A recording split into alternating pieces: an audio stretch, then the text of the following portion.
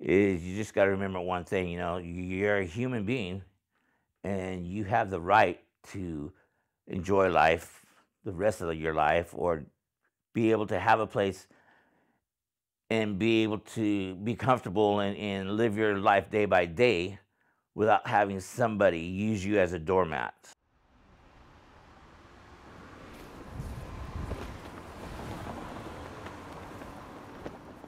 My name is Michael Hill, and I live at Prosperity Village, which is part of Habitat for Humanity. My signs, the reason for my signs and the signs that I've created was pretty much to get my story out there to the public, to the area that I live around. I sent a message to the CEO, Hell, for his response. I called his phone, left a message on his phone, and I also emailed him, letting him know from A to B to C everything that took place. One, I got behind on my rent a little bit. They served me a 3-day. I went to go take care of it. Come to find out, the manager lied on the 3-day. So I made a meeting with Nicoletti. He decided not to care, dropped the ball. So I told the CEO, so I'm contacting you now to let you know that I've tried resolving this before I went to you. Okay? That you, as the CEO, surely must care about what's going on in the company that you're a CEO over. And didn't receive nothing. No email, no phone call, no message, nothing whatsoever. And I told everybody as I went, I told him that he's like the last person on the totem pole. That if I don't hear from you, then my next step, next time that you hear from me or hear my name, it's going to be in a different way. And it's either going to be in legal matters or it's going to be in the media. Because if that's how I have to do it, that's how I have to do it. Somebody's got to open their eyes and pay attention to what's going on there.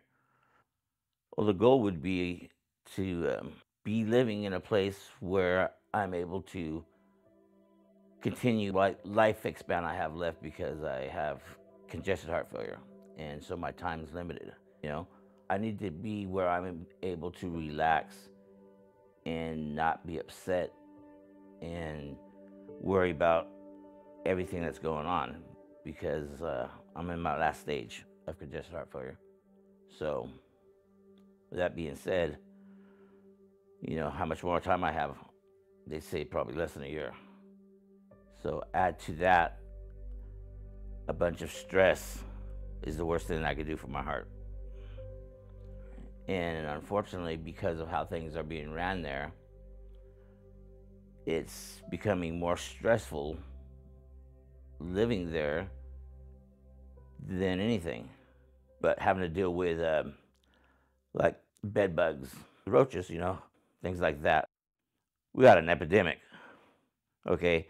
And the law says it has to be treated a certain way. And if it's not, then you're not getting rid of them. Know that because of my health, my problem is my legs swell up. Okay, and the last thing I want is for a bug to be biting on me. It got to a point where when it seems like they're very active, I wrap my lower part of my legs with saran wrap, and then I put my shoes on. But because my situation is my legs, it's not good for my circulation to do it like that either, because my blood does not circulate through my body as it's supposed to be. And so my legs from my ankle halfway up almost to my knee is already purple. So for me having to deal with things like this,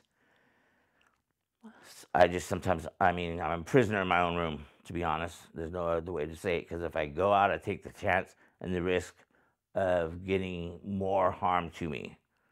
Okay, and bed bugs, once again, aren't the easiest things to get rid of, They're the ones that are responsible, because they're the management company, they're the owners. And that's how, that's their job, is to make a place a safe place to live.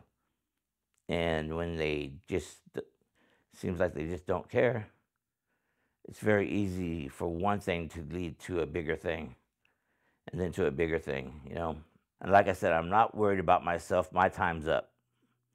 I'm worried, and it bothers me. I lose sleep over other people who can't speak up, who shouldn't be going through it and having to deal with it. That's why I'm here right now. It's not about me. It's about those who can't do it for themselves. Those who don't have the voice is why I'm here. Some people may look at it like, how can you do that? Because they can't speak up. They won't say nothing because they're afraid of retaliation. They're afraid of losing their place that they live in. And when you're an elderly person and an elderly person that has a health problem, it's not that easy when you're out there trying to find a new spot. It's not, okay? Because you're dealing with everything that's leading up to it. So it just makes it even, worse and worse and worse.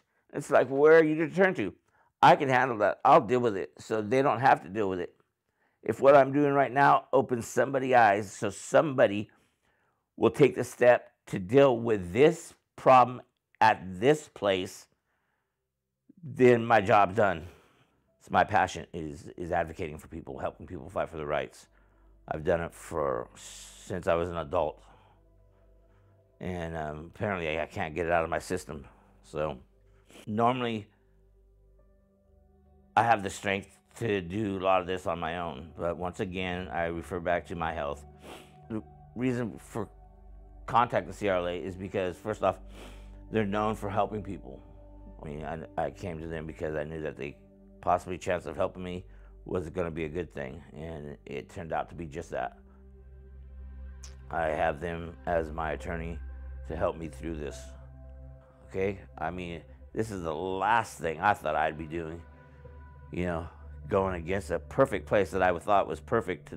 My last place that I have to deal with in life until I pass, I thought was this spot because it was heaven sent. They came to see me in the hospital when I was in a hospital bed. Okay, so that meant everything to me is that, you know, somebody's offering me a spot. As soon as I come out, I would have a spot. Like when I first got there, I was so happy about having a place and so happy about Habitat giving me the opportunity to have a place instead of being on the street, okay? Easter, I made Easter dinner, paid for it, prepared it, me and a couple of my friends, and fed the whole entire Prosperity Village. Okay, there must have been 70 tenants there. And I did that to show my appreciation out of my pocket. And passed it, plated it up, and made sure everybody got a meal, and then fed the homeless. That's giving back. You got to give back. If we all just gave nothing about anybody else, what kind of a place would we live in? You know, you make a change, make a difference. You know, if we all practice that just a little bit, the place would be a lot better place.